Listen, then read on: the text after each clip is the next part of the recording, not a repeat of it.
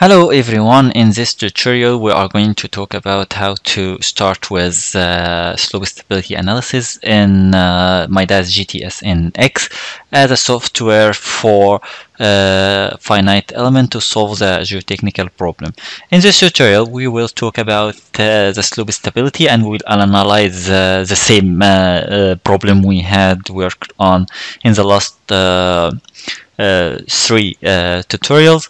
We will start in this model now. We will do it in 2D and 3D, and we will see what is the difference in the results between the 2D and the 3D. We will go here first to the 2D, and I will say OK. I will go here to import my problem as DXF from the file here. I will go here and I already got my problem. Apply, cancel. I will come here and develop a surface, and I will choose everything, and I will say apply and close, and I will come here to delete my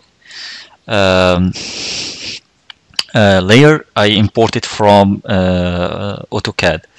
Now I will go to mesh and I will start to define a material here, and it will be isotropic. The material will be 4000 kVA, OPC19 for the unit weight, and the porous will be 21 and void ratio will be 19, and we will define it as more coulomb, and we'll add this as 0.2. And we know that why we can decrease the cohesion in Midas GTS in X less than 0.2, because there will cause a numerical problem if we made it 0. So we just keep it as 0.2 as the Midas GTS NX proposed for this value.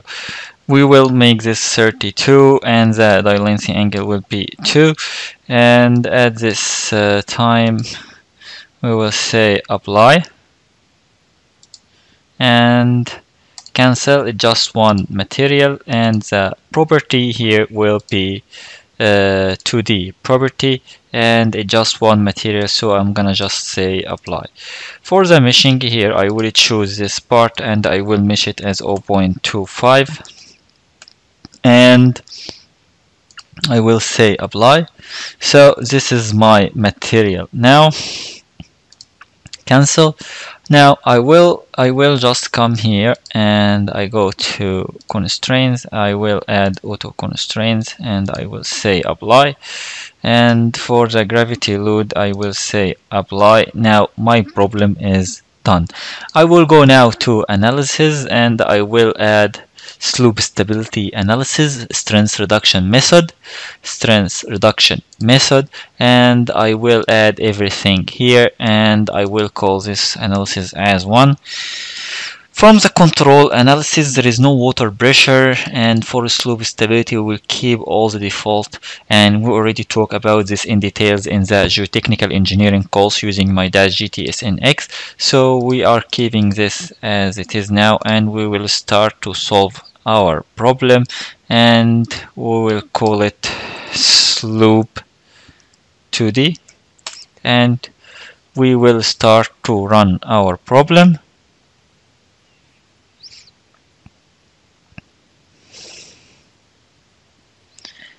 So it will take some moments, and as we agreed we have to check that we are using all our processor. As I see here, I have a 12 processor and I enable the GPU acceleration. So make sure you know your computer specs and you add them. How to make this? By Control Shift and Escape. You go here to performance, and now you look here, you have 6 cores and you have 12 logical processor. So you add this number and you have to enable the core. As we can see here in the performance in the process, my GTS in X is the solver here is taking all the speed because it's running right now. So if I went back here, he already solving. It takes some moment.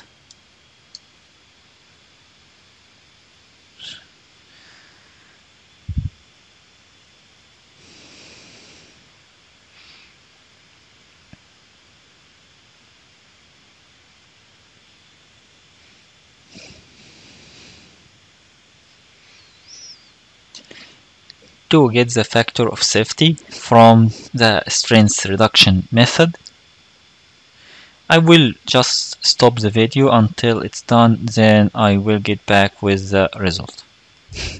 My analysis now is done, and as we can see here that there is no problem, and the total run is this time. So we can just move now to the point of results, and here he's telling me that the factor of safety using the stress reduction method here was 1.559, and the same problem in slide, we remember it was 1.52, and here 1.4, Spencer 1.52. And my problem here using slope W, if we opened this model last time, and the result here, the factor of safety,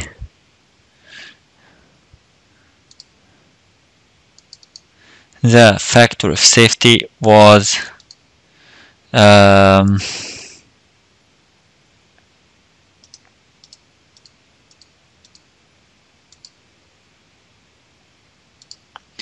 the results here was the factor of safety was from this analysis 1.49, and if we remember that this analysis was 1.5 in the other result, that means that our problem was credible and we can depend on any of this software.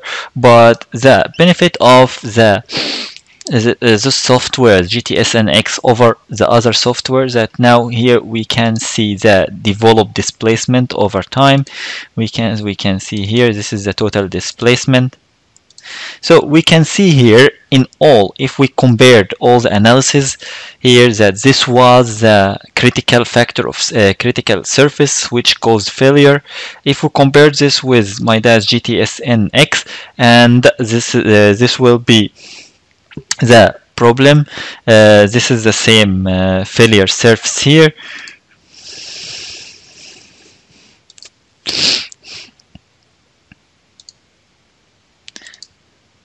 Sorry, I will just make it French. So we can see here that this is the failure surface, and if we showed the strain, so we can see that this is the critical surface which caused failure. We can improve our problem here by showing the contours, and we can show the contours here by different color if we want. Black. So this is the shape of my contour, and from this software we can see we already have the same failure. So from Midas GTS NX we can see this, we can see the total displacement, and we can see here the minimum and the maximum displacement of that this slope will move 25 centimeters.